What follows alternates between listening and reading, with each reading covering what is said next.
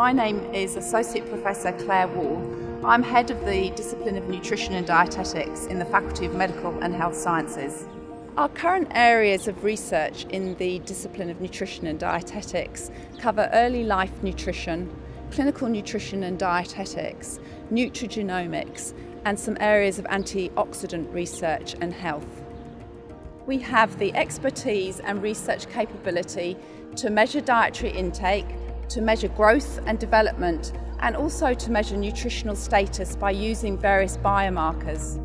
We run clinical trials to look at the effectiveness of various components of the diet or whole diets by using an intervention or a placebo. Optimal nutrition is vitally important in early life. It's really important for health, growth and development. In early infancy, we know emphatically that breast milk is the optimal nutrition source for infants. But interestingly, we don't know a great deal about the nutrition and dietary intake of older infants aged between 12 and 24 months.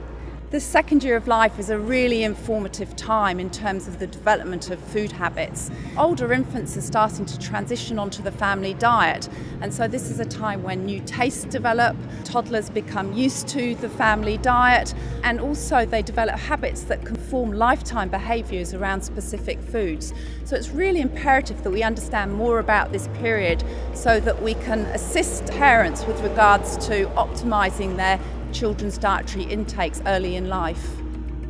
Currently, we are undertaking a study to explore in-depth nutrition in toddlers, and Amy Lovell, our PhD student, is conducting this research.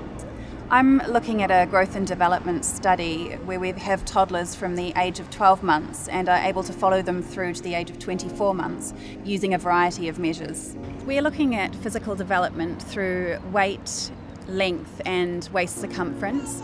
We're also looking at body composition using a variety of techniques such as bioelectrical impedance to look at lean muscle mass and also DEXA scans. We're using DEXA scans to look more in depth at the proportions of lean mass and fat mass.